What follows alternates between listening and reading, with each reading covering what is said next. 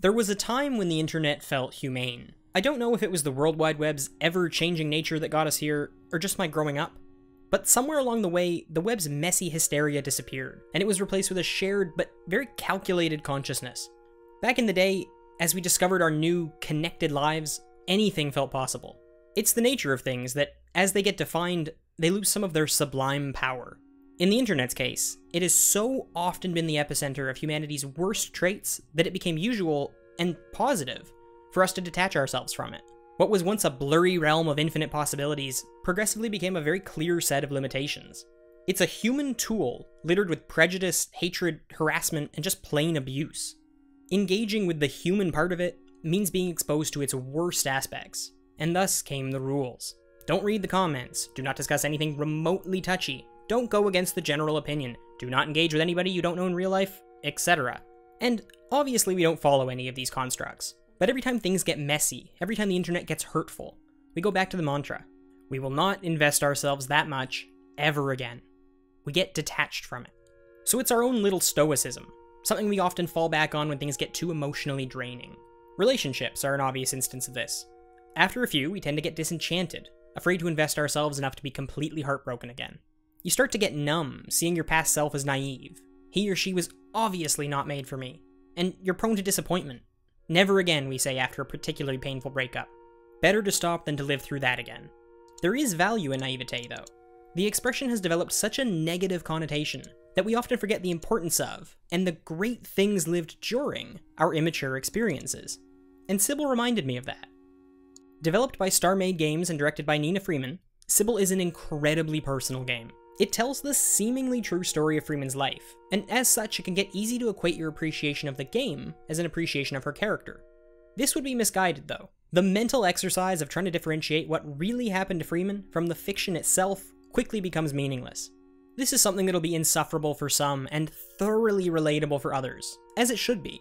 But in this case there's definitely something daring about exposing yourself out there, especially in a medium often so unappreciative of this kind of introspection. It can and does get uncomfortable.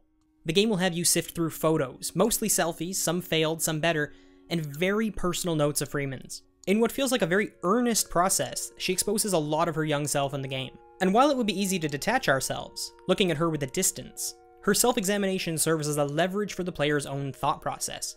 There is something instantly recognizable in an insecure teenager hoping to get some kind of attention and struggling with her own emotions. This representation is extremely potent here, as it seems like, and it might be, completely real.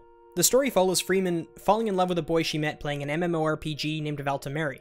In the short time it takes to play through Cibele, you'll alternate between navigating your desktop, looking through photos, messages, and texts, etc., and playing said online game. As it stands, the player doesn't have much input in how things play out. The biggest choice you'll have is whether or not you answer your messages. Funnily enough, the MMO part of Cibele involves clicking on enemies until they die, like most games in the genre. It's bound to be an experience that gets attacked for being not a game. Well, it's actually making a point of using the medium itself to connect with people, something that short-sighted detractors won't even be bothered to consider. But of course we are detached from that kind of internet criticism, are we not? Aesthetically, Cibele is akin to a teenager scrapbook. It meshes a handful of different aesthetic concepts with no thought or care other than what is probably the main character's appreciation. Expect loads of pink. While the disparate looks don't feel exactly coherent at first, it goes from a pseudo-pointillism in the Valtameri game to full-motion video in cutscenes. It is certainly used with intent. These jarring differences sometimes overlap each other. For example, you'll get notifications from your computer while in the online game, and they're emblematic of the character's multiple sensibilities, echoing the very different lives we lead on the internet and outside of it. The amateurish quality of the filmed cutscenes will certainly be a sticking point for many. While the voice acting is more than competent, the same can't really be said for the on-screen acting. Freeman manages well enough, but her co-actor is unnatural and uncomfortable in front of a camera. Then again, it's the kind of acting you would expect from college actors filming a video made for class, and in Cibele's incongruous melange of aesthetics, it simply fits. A flaw can be used in a positive manner, and it's very much the case here. The aesthetic of Cibele can be messy, but it's never hesitant. The two teenagers, characterized through flaws and false hopes, don't become negative figures themselves. One can be sexist and the other one naive, but neither is at fault. Freeman doesn't look at them, or herself, with disdain, and writes their mistakes as part of the act of maturing. As much as she's willing to expose herself and her past in the game, her willingness to show failures on their face instead of shying away from them emphasizes Cibele's themes of maturation. A game that's geared towards the future by engaging with the past. Because in detaching ourselves, we often forget to face our own mistakes. By closing ourselves off to others, we're afraid of being hurt. We leave ourselves at the mercy of inertia, carried through life as it comes. There's a value in mistakes because they shape us. There's value in flaws because they're a part of us. Self-examination helps us better understand ourselves, and thus helps us be better people going forward. Cibele is that act shared with others, to be used as Freeman's memoir and act as a mirror. Cibele is about maturing, and Cibele is progress. Thank you all so much for listening. Let us know if you enjoyed the piece.